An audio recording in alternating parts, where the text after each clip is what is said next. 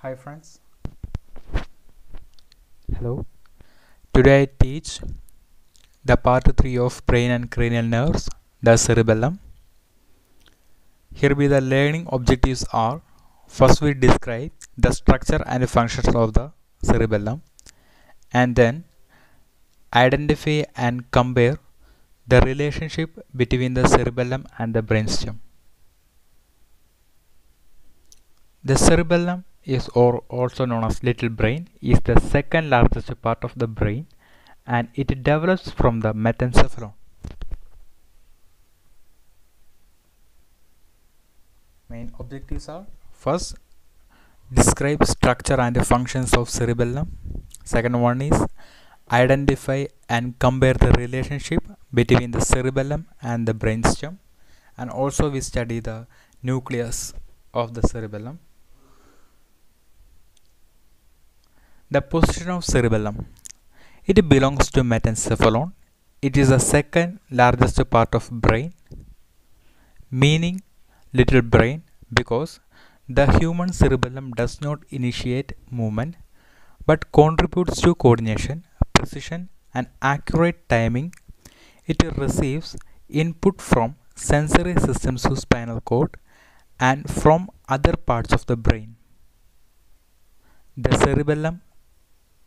cerebellum occupies in posterior cranial cavity and bounded superiorly by occipital lobes of cerebral hemispheres, separated by dura mater projection, tentorium cerebelli. Anteriorly, pons and medulla oblongata, inferiorly by fourth ventricle. Here we can show this is the cerebellum. We can pons here, pons, anteriorly pons, and medulla oblongata here.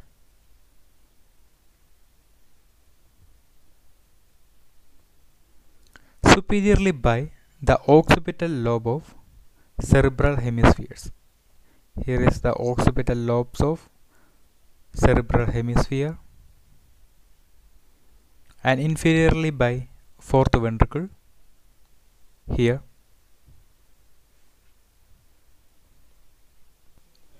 The borders and surfaces of cerebellum. It has two borders and two surfaces: the anterior and posterior border and superior and inferior surfaces. Next one, we have to learn a term, vallecula of cerebellum. It is the first we can show what is vallecula of cerebellum. This is vallecula of cerebellum. Vallecula of cerebellum. Vallecula of cerebellum is a broad excavation in anterior border and inferior surface where the medulla oblongata and pons enter the cerebellum. Here.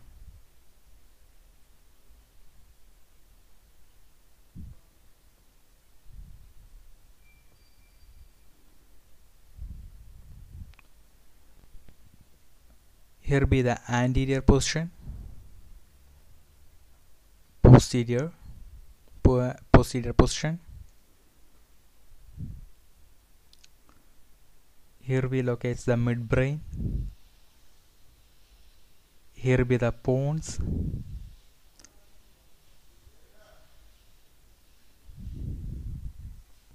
We can show here the superior surface, inferior surface, the anterior border, anterior border, anterior border, and posterior border. Here is the broad excavation known as vallecula of cerebellum. It is located in anterior border and inferior surface. The parts of cerebellum. It comprises two hemispheres and vermis of cerebellum. First one is the hemisphere of cerebellum. It is a deep horizontal fissure runs along the anterior border of each hemisphere.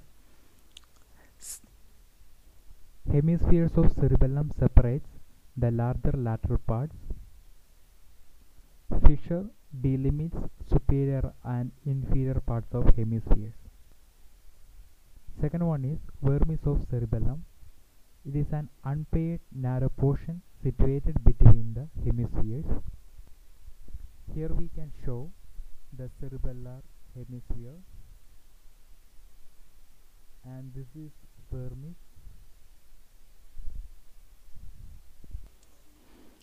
We can see here the horizontal fissure, deep horizontal fissure. It separates the large lateral parts of cerebral hemisphere. Here is the horizontal fissure. Here be the primary fissure. Next we can study the lobes of cerebellum. It has 3 lobes. First one is flocculo-nodular lobe.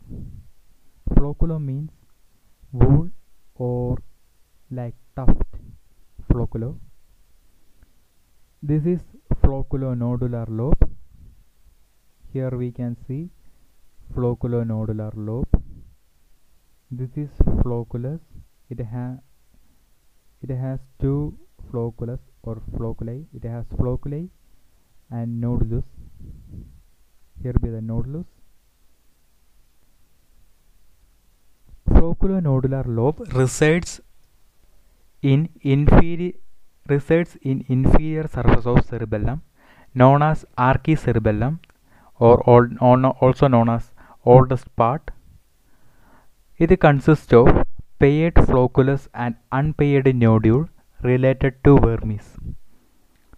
First one is peduncle of flocculus. We can see here, this is the peduncle of flocculus. Peduncle of flocculus is a thin plate of white matter between flocculus and nodule. The peduncle forms a nodule. Next one is inferior medullary velum. It is between the peduncle, belongs to roof of fourth ventricle, and the function is it is associated with vestibular nuclei involved in body equilibrium control. Second one is anterior lobe. It is anterior to primary fissure, known as paleocerebellum, ancient part of cerebellum. Flocculo-nodular lobe is known as oldest part of cerebellum. It is paleocerebellum, that is ancient part of cerebellum. Here be the primary fissure, and anterior to primary fissure located the anterior lobe of cerebellum. It contains the vermis part and also hemisphere part.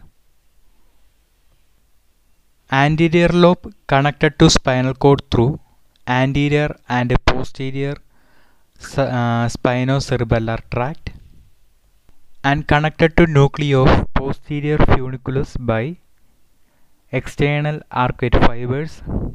The functions are controls muscle tone, coordinates the movement related to overcome the weight and inertia, static and dynamic body equilibrium.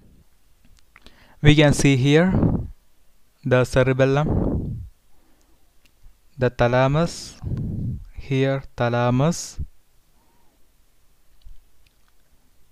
and we can see here anterior spinocerebellar tract and posterior spinocerebellar tract. Next we study the posterior lobe of cerebellum. It comprises smaller portions of vermis and most parts of hemispheres.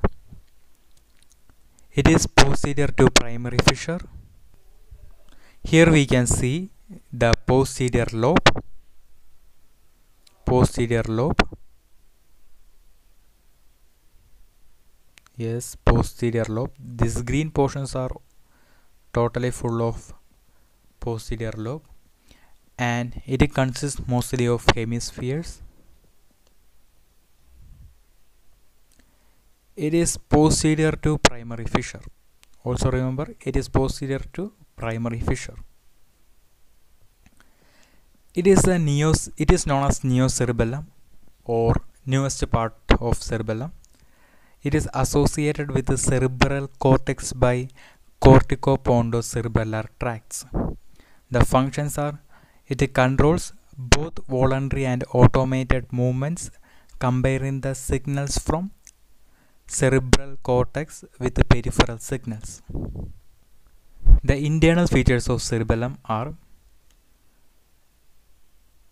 folia of cerebellum covered with gray matter constitute cerebellar cortex. The folia means leaf. Folia of cerebellum covered with gray matter and constitute cerebellar cortex. Then cerebellar nuclei is situated in deep white matter. Then the arbor vitae is we can see in sagittal section. It is a specific tree-like arrangement of white and gray matter. The nuclei of cerebellum: it has 4 nuclei: dentate nucleus, emboliform nucleus, globose nucleus, fastigial nucleus. We make a code here. Take the first letter. Daily events go fastly. Emboliform nucleus is situated medially. Globose nucleus situated medially from the emboliform nucleus. Fastigial nucleus in vermis along in the midline. We can see dentate nucleus, the largest nuclei in cerebellum. Then emboliform nucleus, globose nucleus, fastigial nucleus. It is the posterior lobe, and here be the anterior lobe. We can see arbor vitae here. It's a specific tree-like arrangement of white and gray matter.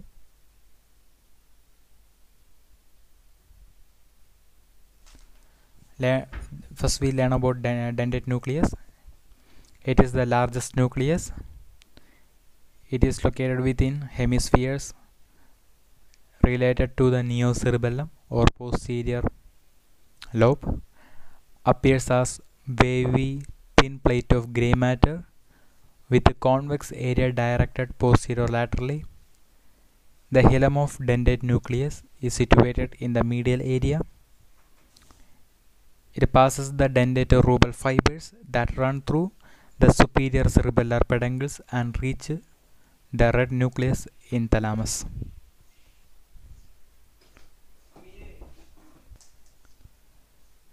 It is the hilum of dentate nucleus. Next we learn about cerebellar peduncles. First, inferior cerebellar peduncle, middle cerebellar peduncle, and superior cerebellar peduncle. The function of cerebellar peduncles are: the cerebellum connects to other brain parts by cerebellar peduncles, and it is a white matter bundles. The features of inferior cerebellar peduncles are posterior spinocerebellar tract, presence of posterior spinocerebellar tract or Flechig's tract. It connects to spinal cord to cerebellar cortex, the specifically portion of vermis related to anterior lobe. Second one is olivocerebellar tract, inferior olivary nucleus to dentate nucleus. External arcuate fibers connects cuneate and gracile nuclei to nucleus to cortex of vermis in specifically the anterior lobe. Next one is vestibulocerebellar fibers. The fibers connects vestibular nuclei to fastigial nuclei, and its located function is it associate the cerebellum with the function is it associate the cerebellum with medulla oblongata. Here we can see corticopontine fibers,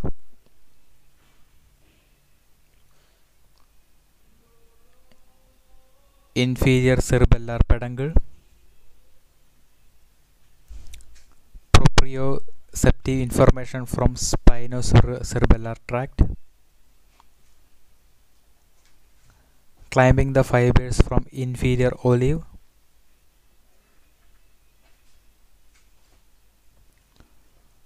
here be the olivocerebellar tract, and here is the inferior cerebellar peduncle.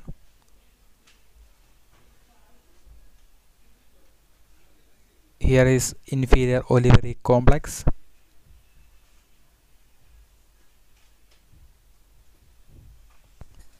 The middle cerebellar peduncles, it associate the cerebellum with pons. The fibers are pontocerebellar fibers. Middle cerebellar peduncle, it associates cerebellum with the pons. It has two fibers, pontocerebellar fibers and corticopontine fibers. The pontocerebellar fibers, it connects pontine nuclei to cortex of posterior lobe.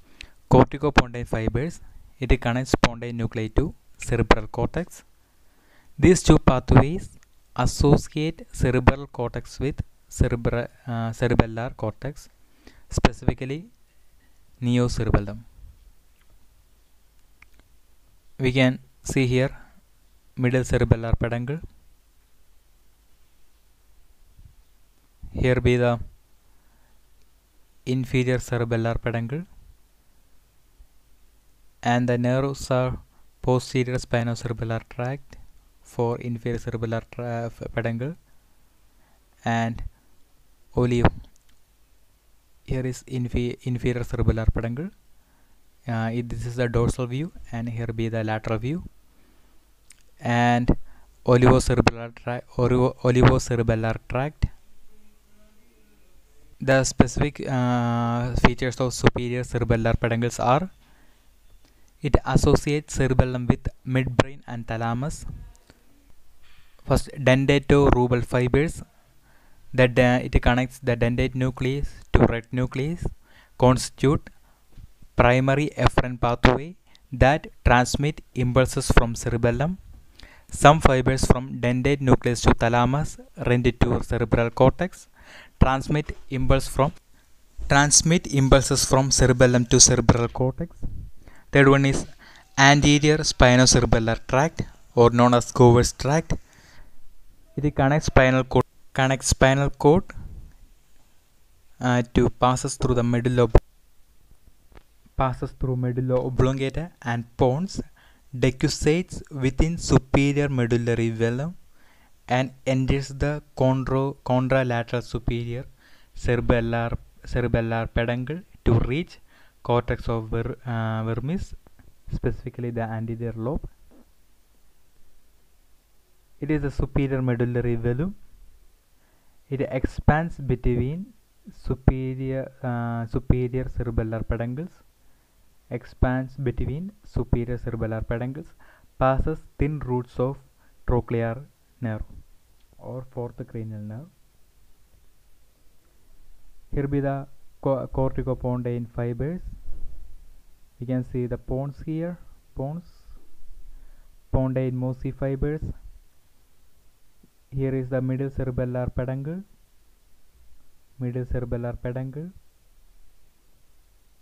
and fastigial nuclei to vestibular nuclei, fiber, interposed nuclei to thalamus and red nuclei, and the fibers goes from dentate nuclei to thalamus and red nucleus. You can see superior cerebellar peduncle, cerebellum here, proprioceptive information from spinocerebellar tract, mossy fibers in inferior cerebellar peduncle, and fibers from climbing the fibers from inferior olive here.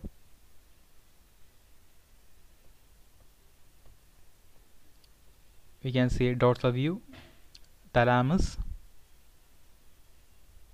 superior cerebellar peduncle here. Here is the commissure of cerebellum, uncinate fasciculus of cerebellum here, fastigial nucleus, dentated interposed nuclei, fastigiospinal tract, inferior olivary complex, cuneate nucleus, posterior spinocerebellar tract, anterior spinocerebellar tract, olivocerebellar tract, inferior cerebellar peduncle here, and middle cerebellar peduncle here. Here be the Purkinje cells, and we can see the decussation of superior cerebellar peduncles, and here is the red nucleus. This is the lateral view, thalamus, middle cerebellar peduncle. This is the trigeminal nerve, juxta-restiform body and restiform body, collectively known as inferior cerebellar peduncles, posterior spinocerebellar tract, pass in inferior cerebellar peduncle, anterior spinocerebellar tract here. Okay friends, if you make this video more, I think this video helpful to you. If any suggestion, please comment on comment box, and subscribe my video for updated videos. Press on bell icon and like my video and share. Thank you friends.